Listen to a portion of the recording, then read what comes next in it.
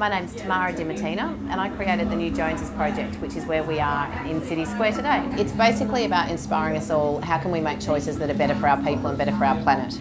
All of us make consumer choices or buy things, whether it's our energy, our cleaning products, our furniture, clothes, our food.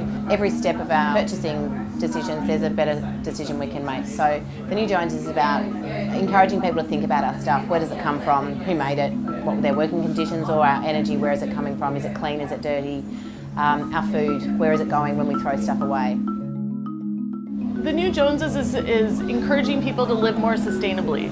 So it's a display of ways that you can reduce your environmental footprint and grow vegetables and recycle things and upcycle things. Upcycling is of valuing the original object and incorporating that into a new use.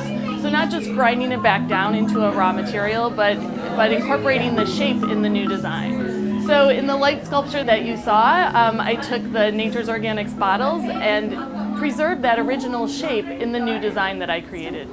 We have all our cleaning products from Earth Choice and Nature's Organics, and we love working with those guys. They're an Aussie company. They're really on the journey of how can we do everything better, which is very in line with the New Joneses.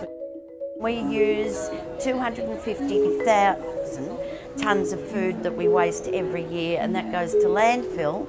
So if we can just get people to use the food, and when you see something in the back of the fridge, don't throw it out, you make a soup. The plan for the New Joneses is to roll out, go national and tour around and get the message of how we can all live better out as far as we can.